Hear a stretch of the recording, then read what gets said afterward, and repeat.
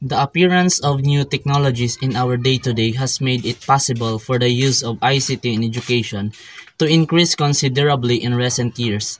ICTs have gained great relevance in our environment, having a wide catalog of application in various sectors such as entertainment, administration, robotics, education, and all kinds of companies. When we talk about ICT, we are referring to the information and communication technologies.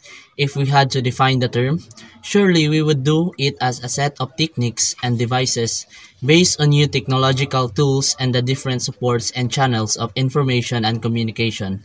To this, we could add the process of obtaining, storing, processing, and transmitting information digitally.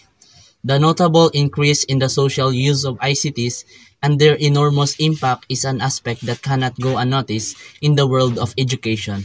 ICT is already becoming a fundamental tool for new teachers and students in the classroom.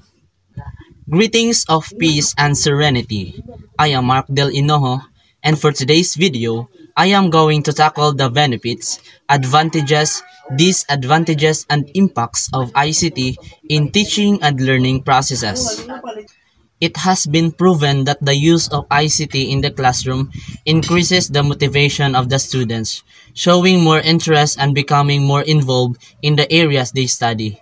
ICT enables the use of innovative educational resources and the renewal of learning methods, establishing a more active collaboration of students and the simultaneous acquisition of technological knowledge.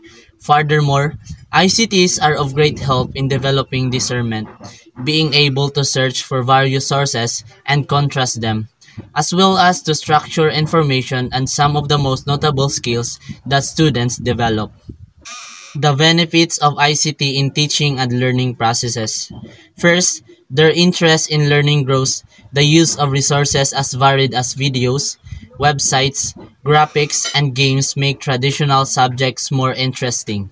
Multimedia content is a very useful tool to bring different subjects closer to students in a complete and entertaining way. Second, interactivity. The use of ICT in the classroom promotes the students' active and participatory attitude, which is involved in learning and is positioned as the protagonist. Third, collaboration between students. Collaboration between students is clearly enhanced thanks to various digital tools. It is much easier for them to create them projects, cooperate, and learn from each other. Fourth, they enhance creativity. ICT tools stimulate the development of the imagination as well as the initiative of all class members. Fifth, increase communication. Close communication between students and teachers is encouraged through various channels in a more spontaneous and less formal way. 6. Personalization and content up-to-date. Digital environments allow real-time updating of all information and resources. In addition, it is possible to adjust the tools and content to local and nearby realities. The advantages of ICT in teaching and learning processes. First, e-learning or online learning. The presence of ICT in education allows for new ways of learning for students and teachers. ICT brings inclusion. Students with special needs are no longer at a disadvantage as they have access to essential material and special ICT tools that can be used by students to make use of ICT for their own educational needs. ICT promotes higher order thinking skills, one of the key skills for the 21st century, which includes evaluating, planning, monitoring, and reflecting to name a few. Fourth, ICT enhances subject learning. It is well known these days that the use of ICT in education adds a lot of value to key learning areas like literacy and numeracy.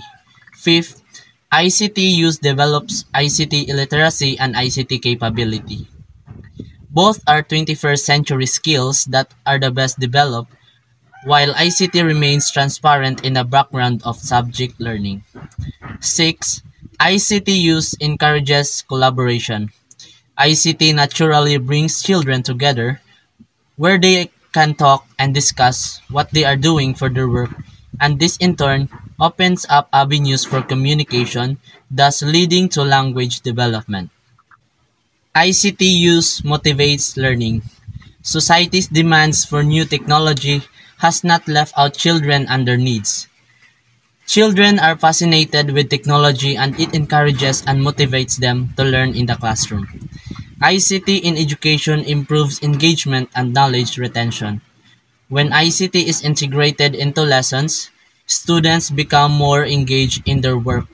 This is because technology provides different opportunities to make it more fun and enjoyable in terms of teaching the same things in different ways. ICT use allows for effective differentiation instruction with technology. We all learn differently at different rates and styles, and technology provides opportunities for this to occur. The disadvantages of ICT in teaching and learning processes. First, technology used in the classroom can be a distraction. Students may appear usefully occupied with the task when in fact they are working very inefficiently and failing to exploit the potential of ICT. They may divert from the intended task without it being too obvious. However, this is the reason why you should monitor technology to use in the classroom in addition to observing their learning progression in ICT. Second, technology can detract students from social interactions. This is not true. Some believe it is. However, you need to remember that technology in the classroom has a way of bringing students together. It has a natural ability to promote collaboration among students, and also, there are many ways for students to socially interact with technology in the classroom, like blogs. Technology can foster cheating. This is perhaps true, although there are many ways or tools, should I say, for teachers to prevent this. Tools such as Turnitin and etc. If this is referring to the internet, then you should also think it no different than a student passing on a book to another student and pointing out the same lines. Last, not all students have equal access. Out of all the cons, this may be more valid and hold more weight. If there is one thing that a pandemic teaches governments, is that technology at times like this increase the digital value. As you have noticed, the advantages and disadvantages of using technology in the classroom are balanced in favor of the many opportunities that technology brings to teaching and learning processes. Despite this, for some change is not what is considered important to them as they cling to the teaching methods in primary school classroom practices that work the best for them. For these people, the disadvantages of technology in the classroom have more weight and influence than the advantages of technology in the classroom, and this is despite the continuing evidence that shows that if change does not occur in the classroom, those who favor the disadvantages the most will be left behind. The impacts of ICT in teaching and learning processes. When educational technology is integrated into classroom, students are able to access more information faster and efficient manner. In the absence of these fundamental changes to the teaching and learning process, such classroom may do little but to accelerate the ineffective processes and methods of teaching. The impact of ICT on learning process therefore excites and engages learners' interest.